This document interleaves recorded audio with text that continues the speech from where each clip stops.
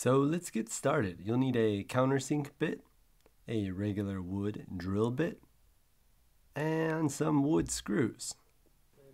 Of course, you will also need a planing bit for the router. Here are the plans to make the routing jig.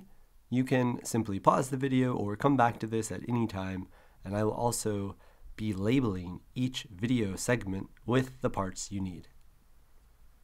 We start out by countersinking our sled rails and our sled together. So here I just quickly sunk in 2 locations on each side and then drilled through both pieces of wood to give myself a pilot hole. This allowed the screws to go in quite easy, and we weren't worried about splitting the wood. And of course, we are now getting a very smooth finish at 90 degrees. Next, flip it over, and you're going to do the same on the other side. Measure twice, just because this part is very important, as it will be sliding along your jig. Once that's finished up, we're going to simply measure out a few locations where we can then countersink some more screws in to make the sides of this routing jig sled. If you've never countersunk a screw before, you might wonder how deep you need to do this, and you just need to cover that silver part, or in essence, so that the head of your screw doesn't stick out from the wood.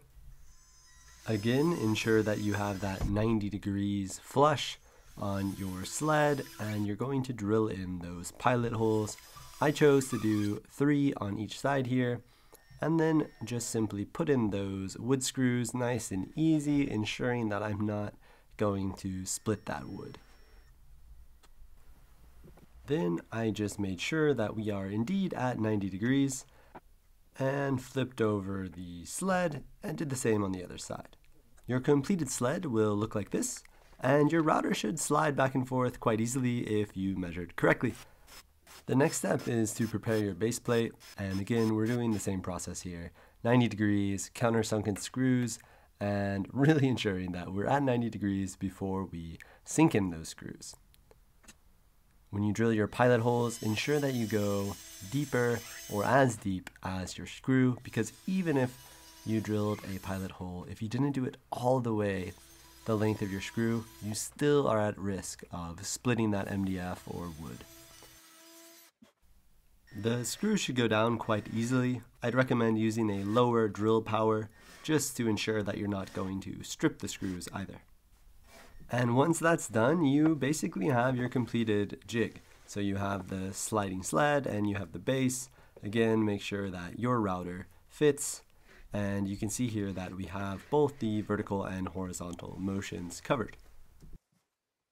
This next step isn't a necessity, but I took some wax and basically put that on the top of the rails, and that just allowed it to slide a bit easier.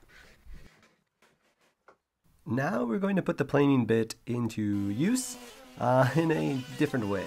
So we basically just use the plunge router and slowly take passes out of the top of your sled, and you're basically making the hole where your planing bit will eventually come through to do the planing. One incredibly important thing is that you make sure that your piece that you're going to plane will not move.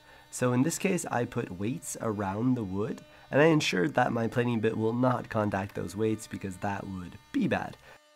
Once you've locked that piece down in whatever way, you can basically take passes in the correct direction that your router specifies, and try to take off as little wood as possible in the beginning just to get a feel for it.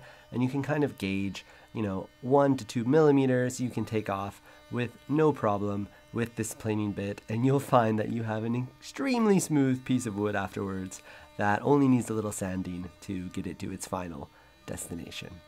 Hope that was helpful, guys. I will see you next time.